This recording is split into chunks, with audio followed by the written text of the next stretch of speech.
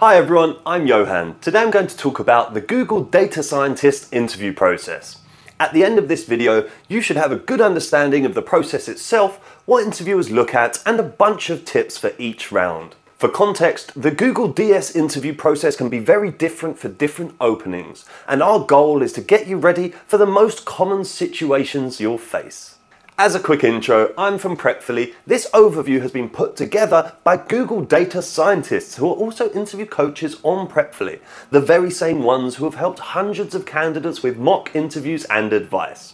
This is a video version of our much more in-depth written guide, which I've linked below. And you can also book time with the Google coaches directly for a more personalized guidance on Prepfully's website. Okay, then moving on to the overview. As a part of the Google Data Scientist interview, the candidate will go through 3 primary rounds. The first, a recruiter screening round. The second round will be a technical screening round. The final round is an on-site round, where you will meet multiple data scientists and potentially a hiring manager. Let's talk about step 1 first, the recruiter screening. During this conversation, the recruiter will inquire about your DS background and relevant projects to gain a comprehensive understanding of your experience and skills. They will assess your skill sets based on the information provided in your resume and ask questions about your proficiency in areas such as statistical analysis, machine learning, programming, and data manipulation.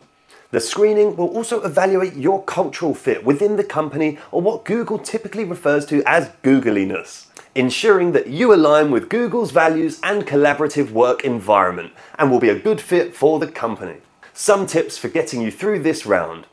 Make sure to brush up on your previous work experiences and have specific projects to discuss from each role. Before the interview, take some time to organize your thoughts and reflect on your contributions, successes, and areas for improvement.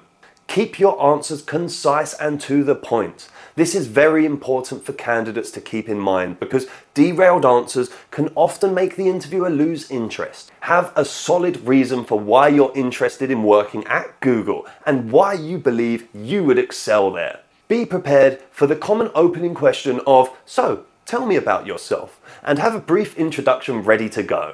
Next then is step 2, the technical screening. This round focuses on evaluating your technical skills in statistics, probability, and basic coding.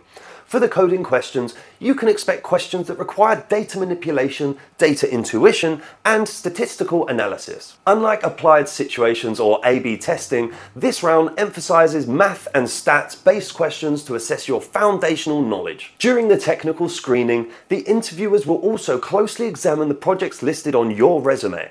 They will ask detailed questions to understand your role, contributions, and the technical aspects of these projects. Some Prepfully candidates also reported being given a hypothetical business question in which you will be asked about which metrics you would use to trace the successful validation or invalidation of a hypothesis. Or potentially something more abstract, such as how you'd measure the success of a product. So be on the lookout for such questions. We have 2 tips for these rounds. First, be prepared to talk about your experience and background in machine learning, as well as your knowledge of ML frameworks and tools. Make sure to highlight your relevant skills and experiences that match the job requirement. Second, be ready to talk about your previous work experience and how you have collaborated with team members and stakeholders to achieve project goals. The third and final step is the on-site interview round where you will meet multiple DSs.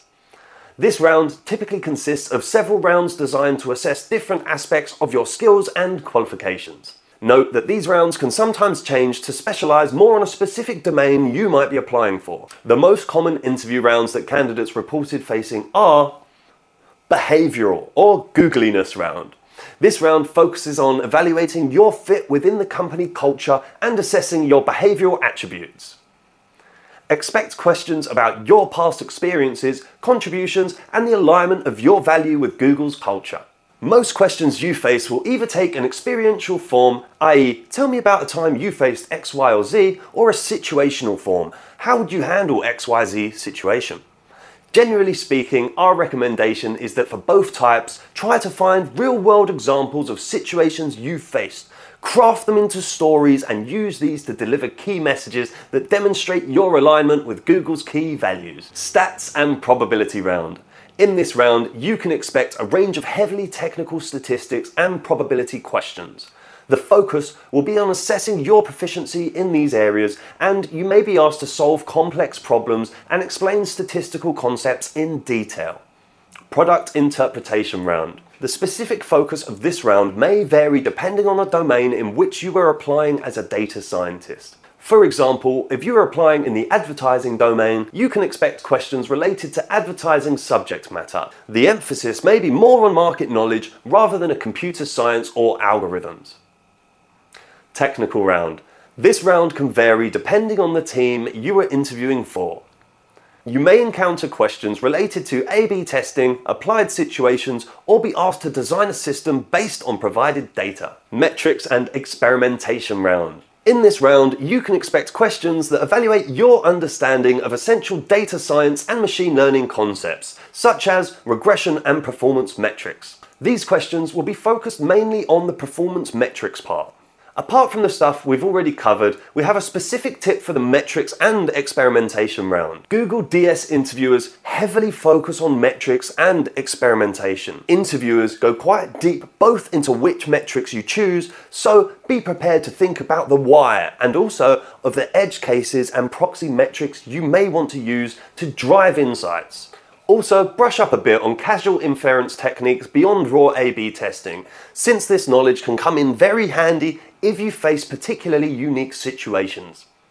Finally, be aware of the limitations of different techniques so you know where not to use them as well. Good, that's all from me. Once you feel ready for some practice or just want to sense check your preparation level, you can book an anonymous mock interview with a data scientist from Google on Prepfully. There's a link in the description below. In addition, I've linked to a bunch of useful resources in the description, most of which are free. There's a written guide, there are several interview questions. If you have any follow-up questions about the interview itself, ask in the comments below. And if you enjoyed this video or found it useful, don't forget to give it a like and subscribe. Thanks and good luck. Thanks for watching the video. If you liked it, please subscribe. Our website is prepfully.com. We've got lots of interview questions there. You can also schedule a mock interview with one of our experts. You can find the link in the description below. All the best from us at Prepfully, and we hope you totally rock your interview.